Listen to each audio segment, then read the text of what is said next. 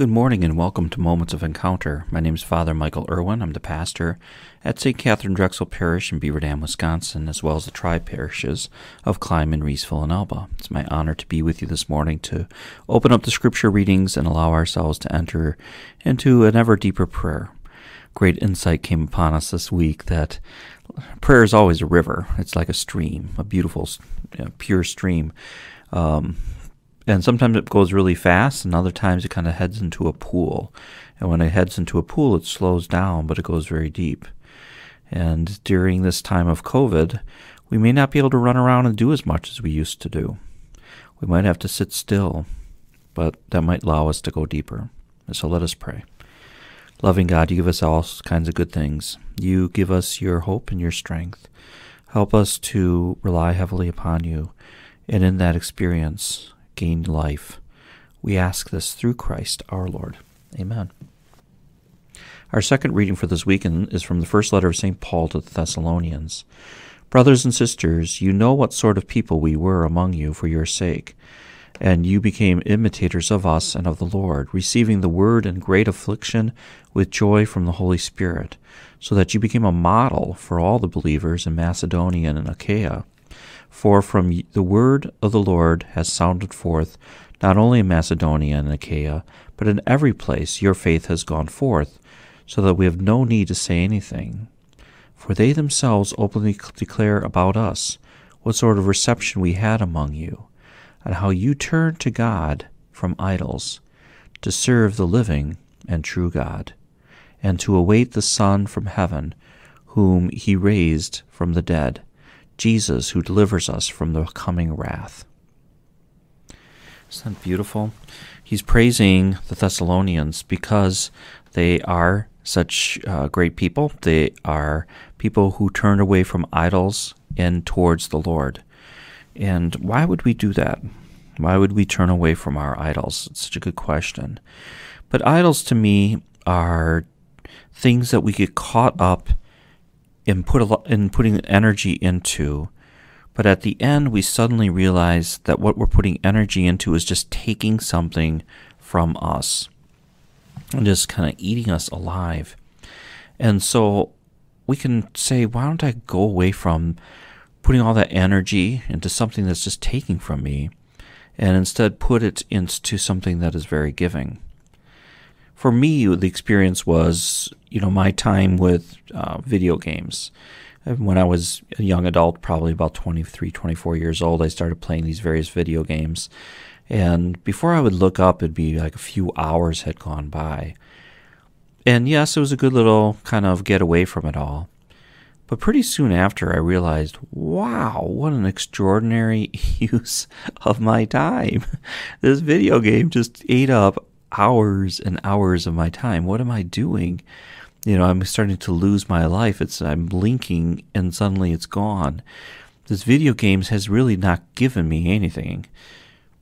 All I'm doing is taking my time. So for me, kind of, putting up some sort of wall, some sort of barrier to this thing I would call for me an idol, which is a video game, and then turning more time to God and to people and to friendships and to family, something that would have some hope of giving back to me. And of course, that's what I find within God. I find that God is constantly giving back to me. And so we have a wonderful opportunity to trust that and to listen to that in prayer. And there's a wonderful little song here from a guy named Jason Silver.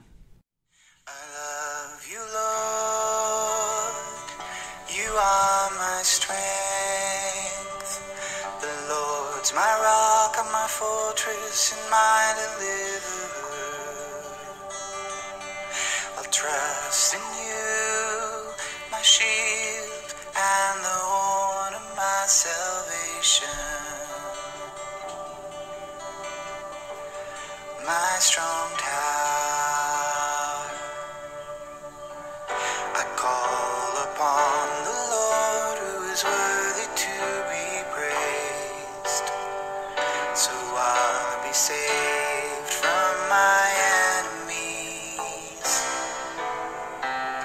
The cords of death surround and the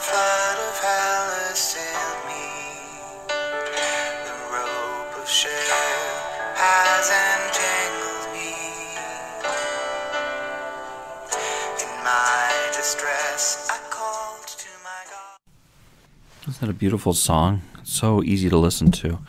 But it helps us to put some words into what we feel when we go into that quiet of prayer, that God truly loves us, that the maker of the universe somehow wants to pay attention to us, and isn't terribly judgmental about the whole thing. Our God comes to us because he understands exactly how we were made, with our strengths and our weaknesses, and is simply with us, being attentive to us. And then we learn how to be attentive to God. Recently, there was a commercial that was put on by the Catholic Church. I don't know what part of it, but they did. And the young man in the advertisement was talking about how when he got into prayer and then eventually got into religion, somehow he could find a peacefulness and a purpose that otherwise was eluding him in life. And he did so, he just kind of communicated this in a very realistic way. And I think that's the best way for us to explain it to folks. This experience of not pouring our energy into something that doesn't give us energy back, but rather putting our time and our efforts into a relationship with God, who loves us so completely that we can categorize him as our strength. We take that as an individual experience, and now we think of it, therefore, in a broader experiences, societal experiences we hear from the Gospel of Matthew. When the Pharisees heard that Jesus had silenced the Sadducees, they gathered together, and one of them, a scholar of the law, tested Jesus by asking, "Teacher, which commandment in the law is the greatest?" Jesus said to him, "You shall love the Lord your God with all your heart, with all your soul, and with all your mind.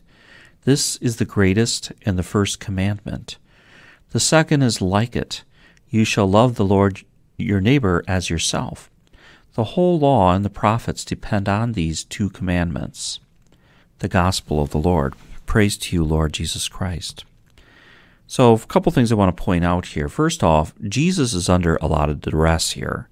They are plotting to kill him. He knows this. These questions are not kind of idle questions that, just kind of a platform for him to teach, but rather they're trying to trip him up. They're trying to find a reason to put him to death. And so in the midst of all of these takers and this kind of environment, this culture of takers that he's in, Jesus is giving in a very kind, very loving, very patient way. Jesus is helping to remember the essentials of our faith. So he's not reacting to their hostility with more hostility. Rather, he's answering their hostility with love and perspective and a call to service. And that kind of generosity, that kind of charity from our God elicits from us to be in a culture of charity, a culture of kindness, a culture of giving. Something we need to always be focused on as individuals is, are we in a lot of relationships with people who are takers? We can pour energy into these relationships, we can be kind to them, but at the end of the day, they can be very mean-spirited back to us and can be very exacting and very punishing. That can be just zapping energy. So different than what we experience from God. How much better would it be to be part of a culture of givers? Not perfect people, but a culture of givers, of people who always want to strive to help. Sometimes they have to take. Everyone needs to take once in a while. Everybody needs to have their own peaceful times. They have to have their own stuff. It's okay to have things that we call mine.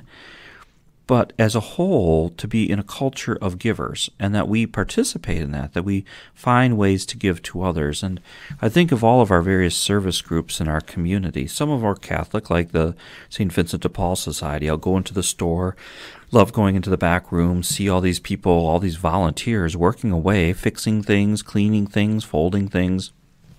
It's such a happy space because these are a bunch of folks who are just doing this out of the kindness of their heart, in order to sustain the mission to be able to care for the poor.